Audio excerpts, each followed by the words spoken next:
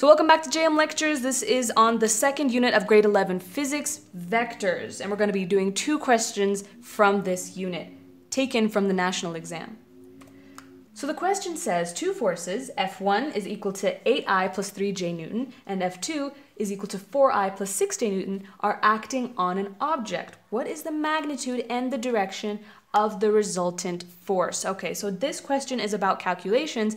Therefore, whenever you have a physics question with calculations, always write the given first, okay, or what the question gives you and what you're then required to find, okay? So the given in this case, we have one vector for F1, and this vector is a force, and we can write vector in different ways, but I like to write it like this. I like to write it like this, with 8 and 3, 8 being the x value and 3 being the y value, or 8 being the I value and 3 being the j value. So similarly for F2, I would write something like this, 4 and 6 newtons, right? So this is what we're given, and we're required to find 2 things, in fact. We're first required to find, I'm going to change my color here. We're first required to find the resultant vector, which I'll represent with FR, and we're also required to find the resultant direction, which I'll represent with theta r, okay? So it's 2 parts, this is a 2-part problem, but this is really the basics and the foundation of vector addition, right? To find a resultant of any vectors, you need to just add what you have. So literally, let's just do that. Let's go on to the solution. Let's go on to the solution right here, which I'll represent like this. All right, and we're looking for FR, right? And FR will simply be equal to the sum of F1 and F2. It's as straightforward as that. The tricky thing becomes when these 2 are in vector forms. We'll see how to do that right now. Okay, so if I have 2 vectors, F1 and FR, let me replace the values that I have here. So that would be 8,3 Newton plus 4,6 Newton, right? I keep doing that. 4,6 Newton, okay? And adding vectors in this form, why I like to write it like this, is specifically because I can just add the top numbers with the bottom numbers. It's that straightforward, okay? So 8 plus 4 would give me 12, and 3 plus 6 would give me 9. It's as simple as that, okay? This can be my answer in vector form, okay? So the answer I have right here would be my answer in vector form. But I can also write this as a magnitude, all right? And how I would write that as a magnitude is also very simple. All I have to do to find the vector form, to find the resultant vector in magnitude form, is just find the square root of these 2 values. So the square root of 12 squared plus 9 squared Newton, right? And that would simply be the square root of 225 Newton, and that will give me a value of 15 Newton, okay? So both answers are correct, but this is in vector form, and this would be the magnitude of the vector, right? And we're actually asked for the magnitude, so this would actually be our correct answer, okay? We are not done yet, though. We still have to find the direction of the vector, all right? So how do we do that? Well, it always helps to draw out vectors, additions, and subtractions, whatever you're doing with a vector, because it helps you visualize the answer more accurately, in a sense. So let me draw out this vector right here. 12 Newton and 12 and 9 Newton. 12, 9 Newton. Okay, so 12 is my x value, so I'll write a value like this.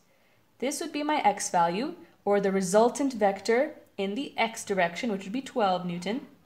And then I'll write my y value like this, the resultant vector in the y direction, which would be 9 Newton, right? Because we have 12, 9, 12, 9.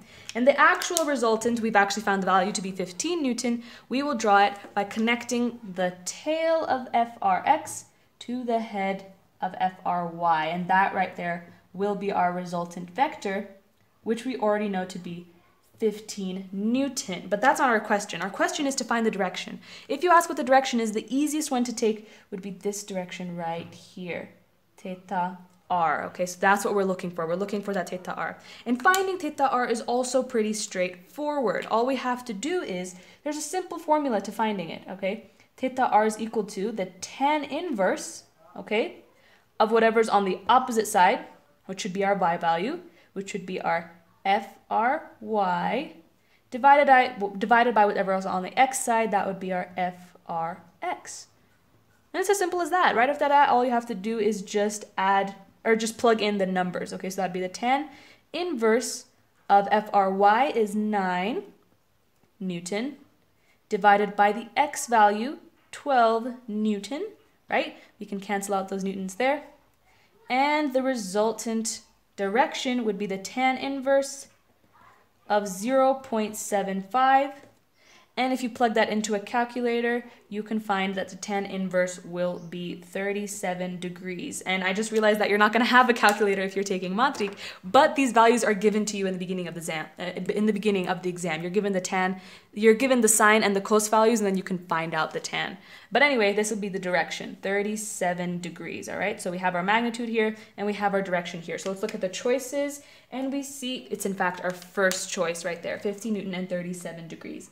You see the second one, there's also 37 degrees, but it's negative 37. And negative 37 would be a completely different direction than what we have here. Okay, so that's it. All right, so we're back here in JM Lectures, and we are doing the third question of this series. It's still on the second unit of grade 11 physics, vectors. And the question is as follows. The diagram below shows the path taken by a flying bird. That's the diagram we have right here.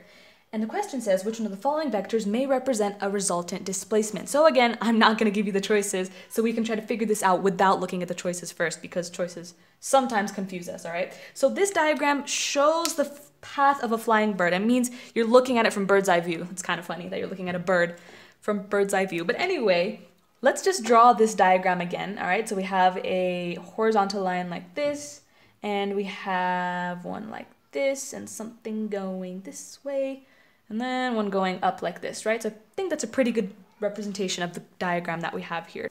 So this diagram is using vectors to represent the path of the bird, all right? Arrows are the perfect representation of vectors because it shows both magnitude and direction, okay? The arrowhead points the direction. So you can see the bird's going this way, that way, and that way, right? So in finding our answer, to find the resultant displacement, right? We're looking for the resultant displacement. We need to find a vector, basically, with both magnitude and direction. So we're not giving any numbers here, which means we have to try to graphically find this resultant displacement. The definition of displacement is the shortest distance. It's a distance, it's a length, right? But it's the shortest length to get from the initial to the final point. The good thing about vectors is the initial and final points are very clear. The initial point of the first vector, which we have right here, we know the bird starts right at this point. And the final vector, right, is just the tail, it's just the head of the final vector. So the tail of the first vector to the head of the final vector. All we do is just connect this tail to this head.